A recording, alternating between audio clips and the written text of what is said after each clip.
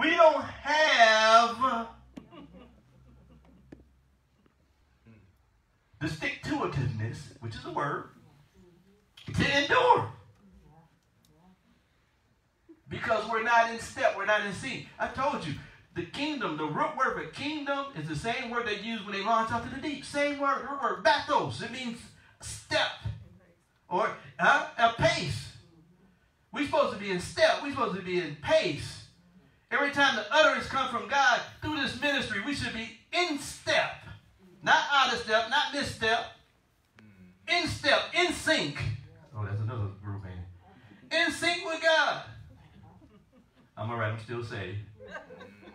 So we got to be in sync with God. Because the Bible said, how could two walk together lest they agree? Where is the agreement? It's the acknowledgement internally in my thinking. Every time I acknowledge a truth, an unction, a word, an inspiration, a progressive truth, anything that's coming outside the letter, every time I submit my mental faculties to it. Remember, we talked about this some time ago, the word for awake. It's to recover our mental faculties. It's to bring it out of obscurity. All the words that the church have used, apocalypse and manifest and phanero and all these other terms, that is a litany of, I tell prophets from down there, I don't know how they mess this up. Because when you dissect this, and you go to Blue Letter Bible, and you start looking and you start shaking and sifting and searching, shaking, sifting, and searching, you start seeing things, you're like, my God, and the perfect law of liberty, perfect law of liberty starts creating a groaning in the bowels of your heart. Every time you encounter truth, the residual of coming in contact, I was going to put this in my notes later, but I'm going to say it now. The residual from coming in contact with God is this Gadarite, this madman that went out to meet God, the Word made flesh. That's what he went to meet. He didn't meet just Christ, the historical Jesus. He went to see Jesus Christ. He went to see the volume of the book. Yes, sir. Yes, sir. There was a strut in Jesus he knew was different. Yeah, it was. Come on. Because you got to understand, he was not attractive. So he wasn't blue-eyed and long hair. He wasn't, amen, he wasn't a Chris Evans. Amen. Well, you know, he wasn't white either. Come on. He had dark skin. He wasn't Idris Elba. But he had, amen, his image was marred more than any man, so he didn't have anything that was appealing, but something within this Gadara, this Gadarite, we have no historical precedent to find out that he had any other form of contact with him.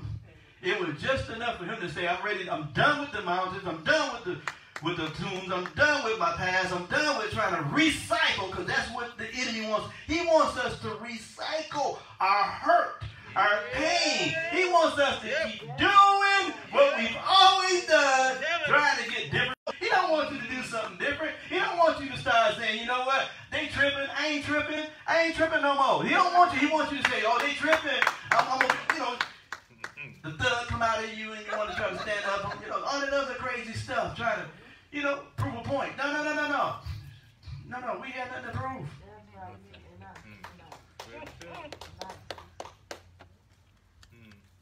Yeah, I ain't got to keep dating you for 4 or 5 years to find out if you from... Well. Trying to figure out if we're going to, you know, whatever. If it's going to connect. No. It's some things that we don't even have to worry about the devil. We create bodily harm on ourselves. Our own preconceived ideologies has imprisoned us. And we can't move forward. When my Bible tells me the outward man perishes, Your Bible say too, by the way. The outward man perishes, but the inward man is being renewed day by day. I take him for face value. Anybody want to take him for face value? Amen. I take God for his face value. He said he watched over his word to perform it. It'll prosper the thing where he sent it. So I have to tell myself over and over, in spite of my predicament, I have a principle. Since I have a principle, I have a promise. If I have a promise, I'm going to have a process. But once I come out of the process, I'm going to have a provision of the principle. You know what I'm saying? So I tell myself, you have to talk to yourself and tell yourself, you know what? I feel tired today. I really don't know myself so much for 6 months. I mean, I don't know about y'all. Some of y'all probably went on a cruise with yourself, but I wasn't getting in the boat.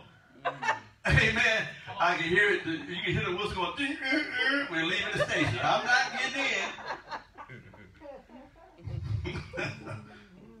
Them high waters, man. I'm gonna stay on the shore. Am I speaking to anybody? Y'all was glowing, huh? No. Because you had to reassess everything. You find out what you really had. You can look around and find that out. Every church in America lost people. And they ain't losing to COVID. Wow. Because they didn't know what they were building. They didn't know. They didn't know what manner of man was. It's all a part of you. These 6 months of God was allowing us to see what we were building. What kind of structure. Trying to look and see, did we have foundation? We had plenty of foundational teaching, but did we really have a foundation? We've had plenty of teaching on intimacy, but were we really intimate? So God wants to take us out of those cyclical things that will cause us to be inconsistent, just like he wanted to do with this young man. And God wants us to be in the mountains, but he don't want us to have to come down. God has given us a higher perspective. That's what it means to be in the mountain. We can't, let me say this because it's in my heart.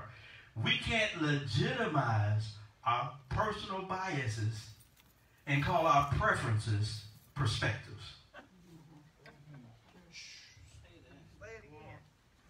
We can't legitimize our own personal biases, which are really a cloak for preferences. And we try to somehow transmutate that stuff and call it perspective. No. We don't have a perspective. We have a perspective of one. And it's imperative for me to have the mind of Christ and find out what God is saying about the situation. Because if he has not said, if I have no witness, then it is a preference. Right. Amen. Okay, we'll say it again. If God is silent, if you have no clear-cut directives, if there is a lack of instruction on something that's near and dear to your heart, and you have no witness from the Spirit of God, then trust me, it is a preference. And preferences are good because, to be honest with you, God is into preferences. I don't know why I'm here. This is part of the tools. How do you know God is into preferences? Because it has to do with choice. It has to do with likes. It has to do with being comfortable. It's a part of who you are. Come on, I got preferences. I mean, I prefer to have like 500 people. I mean, that is my preference. I don't need 1,000, just half. But then too, in that preference, I might still have probably a good baker's dozen in the 500. So it ain't in the majority. They do what he needs to do if they're committed. So we all have our personal preferences. I wanted to be 6'2". I look at the grandbabies and I said, dang, I wish I had some of that. I ain't gonna lie, I'd be like, man, if I had some of that,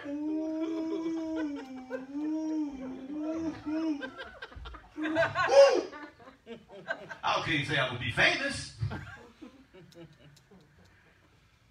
Amen. I had a little leaping ability in my legs too. Like, see, you know, get up there.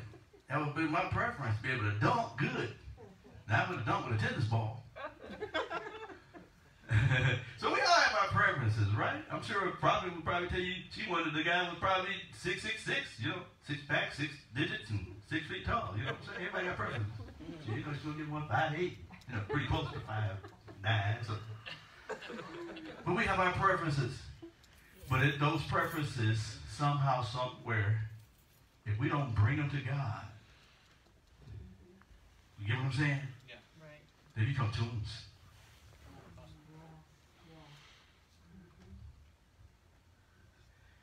Because if God is not a part of it, if God hasn't initiated it, if it's not coming out from God, it has no life. It has no ability to self-contain.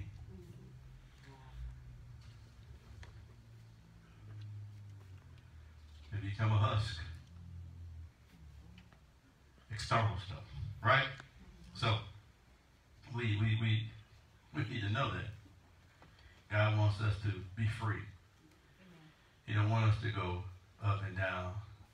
He wants us to be able to abide and dwell in the high places, not in the tombs, not to be fixated over our past, over things that we could have, would have, should have. That's some of the things that are tombs, could have, would have, should have. Regret. Anybody got any regret? Yeah, we all got regrets. You know, those are the things. If we don't allow the Holy Spirit to speak to those things, then we will continue to live and operate in regret. But when Christ becomes your hope, and you allow him to do what he needs to do on the inside of you, then God can take all of that regret, all of that brokenness, all of that hopelessness, and he can restore you and cause you to come to the point where you can run towards him. And come out of the tombs. Come out of the tombs. Come out of isolation. Amen. How many know God wants us to come out of isolation? He do. He wants us to come out of isolation. That's another element of tombs is isolation. Living in isolation. Living in exile. Living outside the community.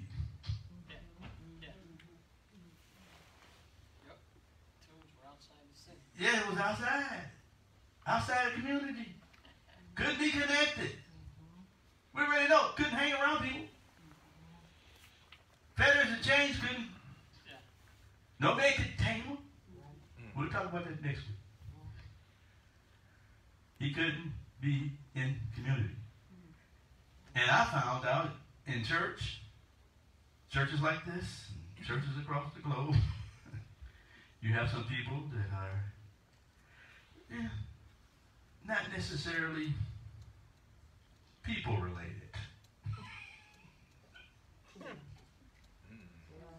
Well, they are, because all of us, most of us are. Most people, very seldom you find anybody that just an island to themselves. I mean, we got some. I've known some that just ain't got no friends.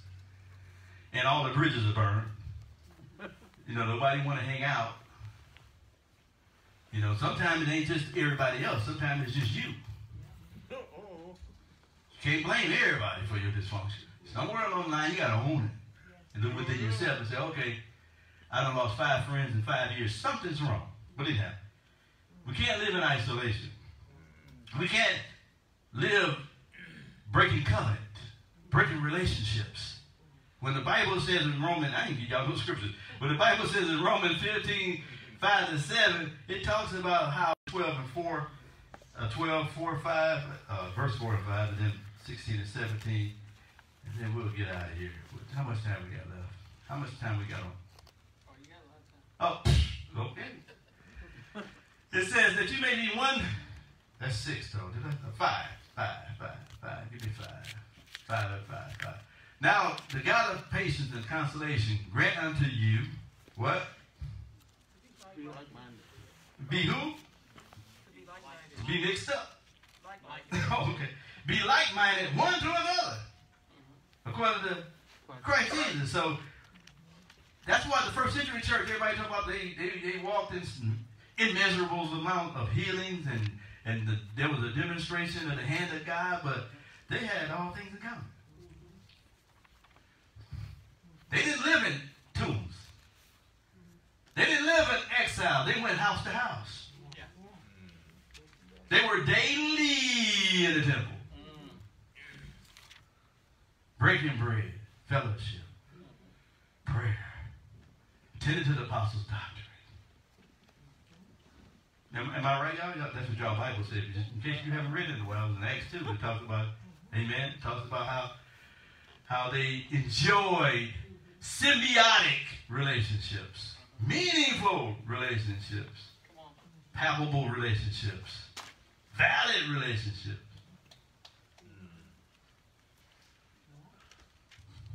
Like me. I don't like phony relationships. I like real. It's too much work trying to figure if you're on my side or not.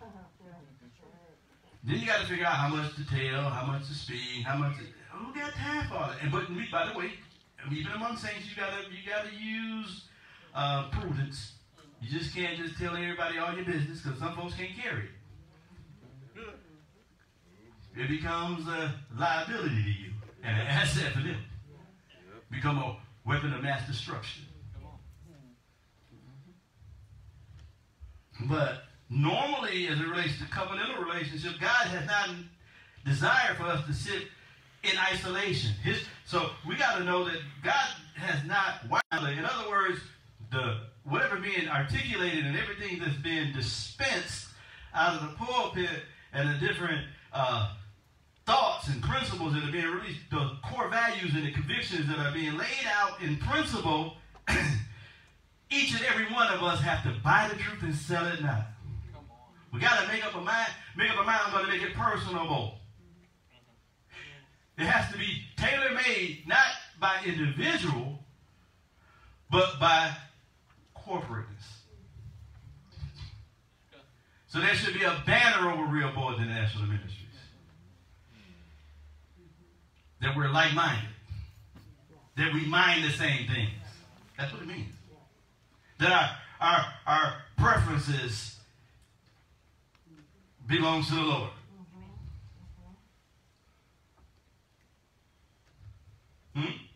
Right? That we've been so persuaded privately because that's where it's going to come out of. It's not going to come on Sundays. It's going to come when you get in the cleft of the rock and you start seeking after the things of God. And you tell God, God, I need you to take this guy is so excited about all the time I hear his voice. He's using certain keywords that keep haunting me. The light bulb has not come on yet. I just can't understand it in this moment, but I need the great interpreter to help me. And he's going to tell you, you know what he's going to tell you? I'm going to tell you, could I help you? What he's going to tell you? First, he's going to tell you, you already got it. Okay? If you go to God and say, God, I need you, and that's a noble act. We need to do that. I've done it. I've gone on behalf of situations in my life. I had to go to God on. I went to God on Apostle Beaver, Apostle Tim. I mean, all of the ones that was connected to me that was trying to give me information that didn't register. I had to go to God on. I didn't go to God because I was trying to prove him wrong. I went to God because it was important and something was bearing witness with my spirit, man, because deep was calling the deep and it was soliciting an activity from me that I was uncomfortable with. Of the Spirit. I needed the Spirit of God to verify the information that was being extended to me.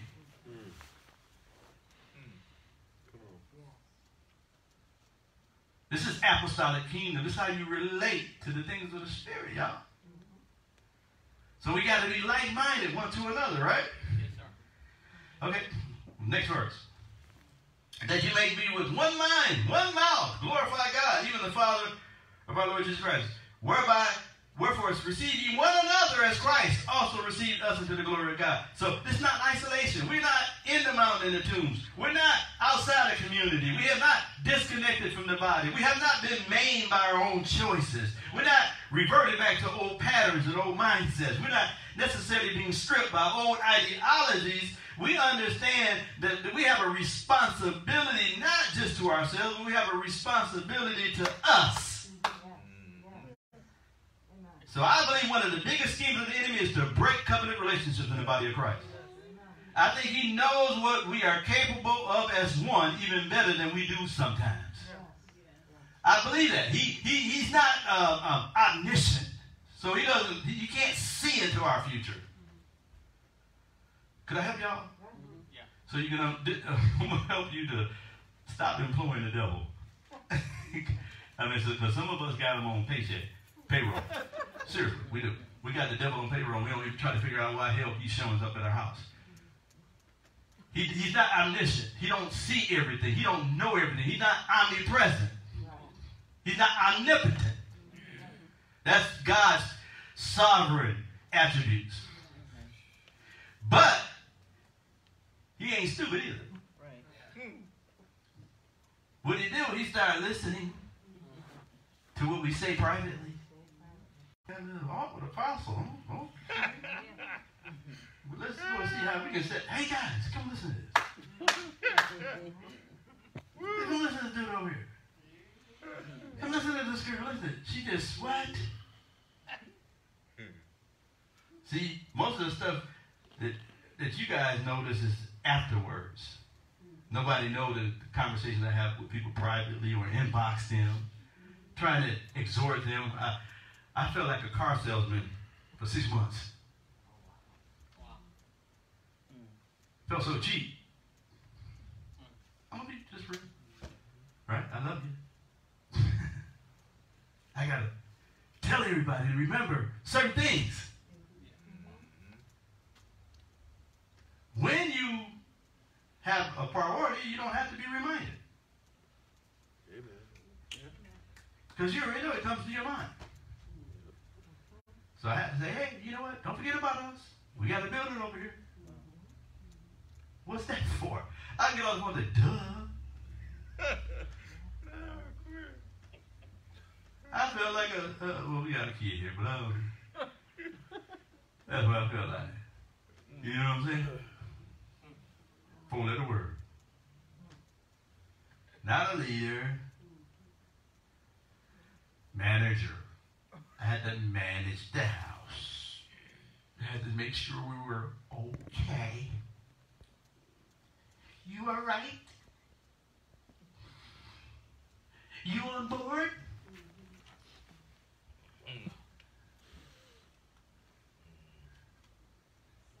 Not when history trumps everything. History trumps all that. History, you gotta look through that lens and say history.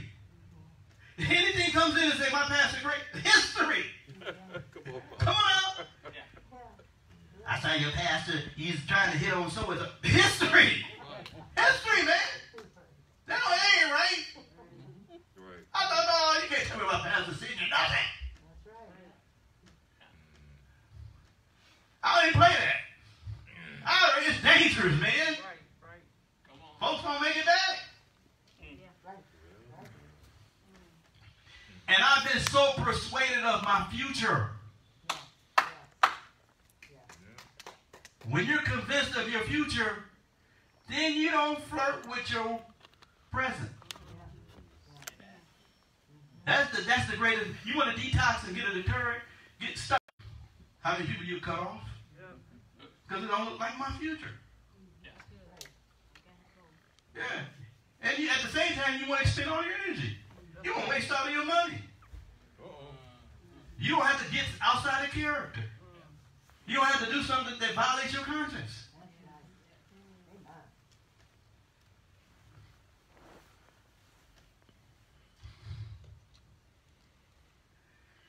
Jesus seen it. Jesus said it, right? Jesus said, I'm going to endure my cross. For what? Why did he endure the cross? Because of who? He said, I'll give up my blood. He said, I'll sweat great drops of blood. I'll turn the cup away 3 times, but nevertheless, because he had a conversation. He said, Jesus prayed in John 17, the first 3 verses Father responded back to him, I'm going to give you the glory that you had with me from the foundations. So he was able to go and do what he had to do in the Garden of Gethsemane. That's how you know you can endure a trial. And stop leaving church. Oh, I know they watch.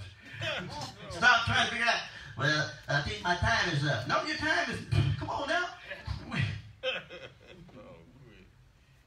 You get longevity, you get endurance, you get patience, and you know what I'm saying? You're soluble. You got density. You got weight in the spirit. Because every action is a reaction in the spirit realm. So while we may be in four walls, in the privacy of our own home, nobody see, the spirit realm sees. I'm very well at that, because deliverance before he gave me keys. Yes. Amen. Wow. Because it brought discipline to me. It was through deliverance that I had a healthy respect for what I don't see.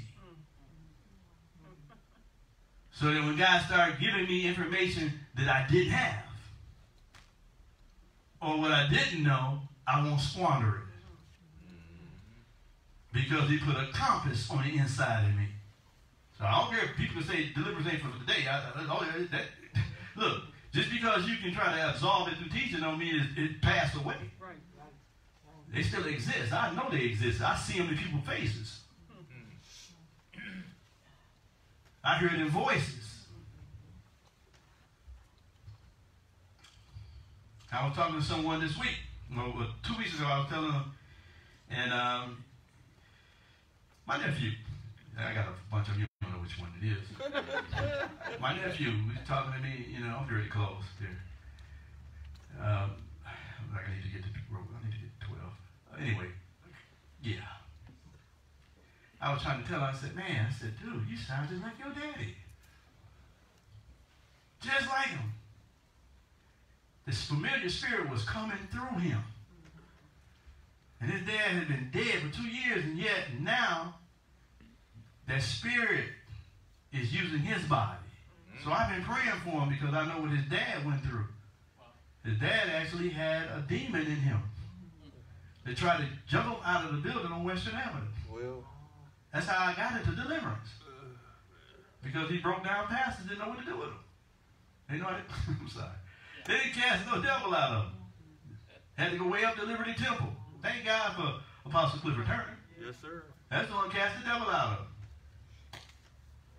Nobody in this region would mess with it. Sprinkling salt, sprinkling pepper. It was some years ago, but I can hear the recall of that spirit, the recantation of that spirit in my nephew. So my wife told me, she said, you need to get him. Yes. He talked to him. You know what I'm saying? So I got mad as H-E, hockey pucks. Yes. Crooked legs.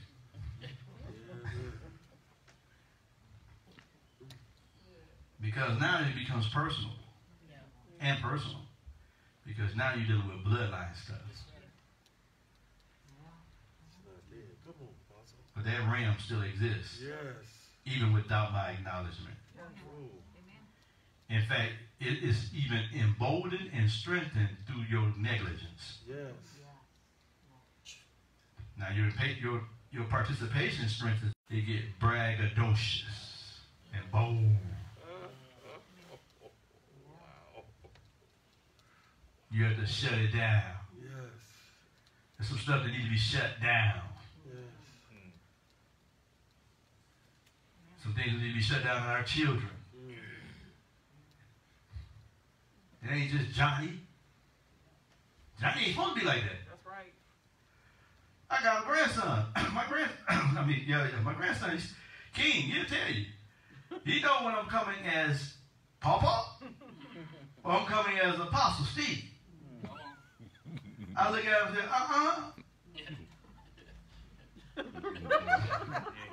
He'd come there, all of a sudden he had milk and magnesia. He'll be all of a sudden he'll sober up. You know when you mean. Because I'm dealing with them spirits. They're not going to ravage your life. It's not, I don't watch it do what it's done with your daddy and your granddaddy and your great-granddaddy. But it's not going to happen on my watch. And I ain't saying it for y'all to clap. This is just real deal. This is just the way I feel. Because I take it as an assignment now. And trust me, it is very uncomfortable. We can't just pick up the government stuff. Just do what we want to. It's uncomfortable. I told God that, and Elder Vanessa tell you, I kick and scream. I ain't want it. God told me, he said, you prayed for it? Now on it. Wow. I didn't know it. I prayed for it. That wasn't what I thought. It wasn't my preference. It was God's priority.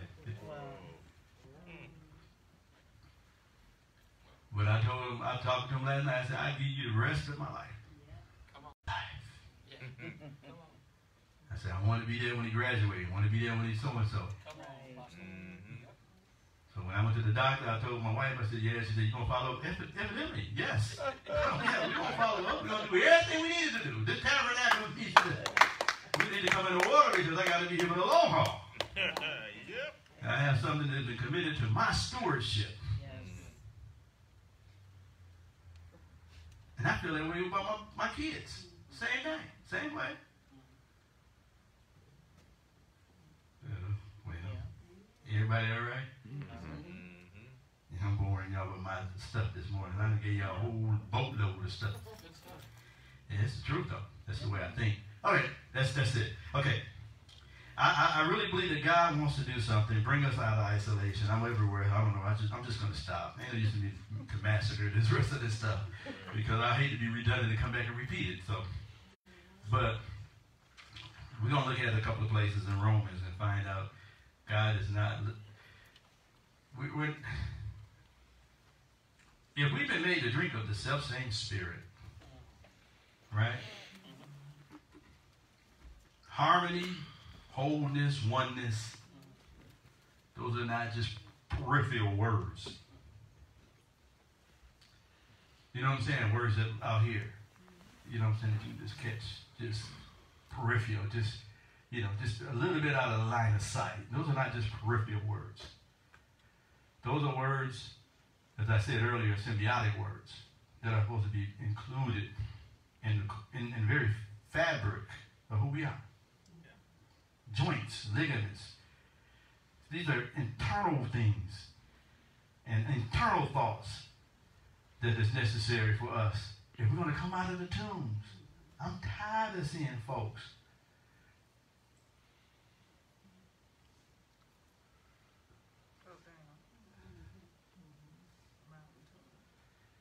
giving God 6 weeks, right? And 46 of the other weeks is in the tombs.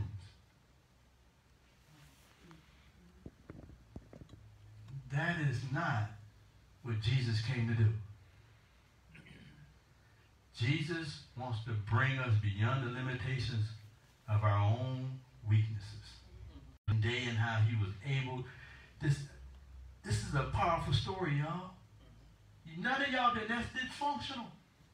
There's hope for you. If God can help the man that had legion, he can help us. So all of the generalities and the principles that we can see as we dissect those 17 verses, but we got 2 more shots, 3 more weeks for this month, hopefully. Whatever. We got time. And we can look at this story and grab a hold of things so we can use them as a tool to build correctly. Because that's what God wants us to have, y'all.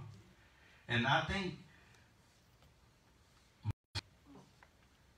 it's a handicap as a leader. I'm not selfish.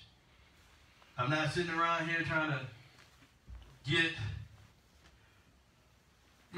people to try to do anything distinctively different than building something for us. I'm not promulgating my own theories or trying to get you to do like the Tower of Babel or build a name for me. I never enforced that. I never projected that. I've always projected, even in the beginning when we were Lord our banners. That's why he gave me from the beginning, before we had our first service, he gave me a body of believers being built up. Right? Anybody remember? Yes, sir. Build up together for what? Habitation of God. Through his spirit, that what? That the pastor, who? Not my glory, his glory, right? In the earth. I've never deviated from it. That's always been in the oracles that I release. I'm always beseeching the house, beseeching each and every one of you. Speaking to the joints, speaking to the ligaments, speaking to the living stones, telling you God wants to fitly frame you into the very fabric of this ministry, that we are kingdom, apostolic people.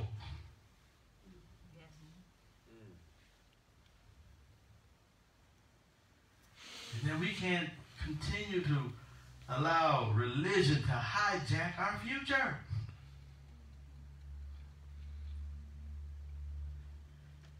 We can't. Father, we bless you for this word. We just ask that you continue to, you have an expected end for us. You have a reward for us. We know that reward is to be changed in the twinkling of an eye. That reward is, even as John would put it, that when he shall appear, we shall appear like him, or we shall appear with him. So that's not necessarily something in our future. That is happening even now. Even under the sound of the voice you've given me, the platform you've given me, the wisdom you've given me to speak to your people. They belong first and foremost to you. You've allowed them to be here on loan, to come to aid and assist, not to aid and abate, but aid to assist the vision that's in this house, that we can fulfill our assignment corporately. It's never been about me. It's never been about myself. It's always been about us and what you call us to do collectively, not individually. We know that collectively we are only as strong as we are individually. So we're not honoring the culture and the core values in the house, then of course we're not going to have the conviction that we are one body, that we have one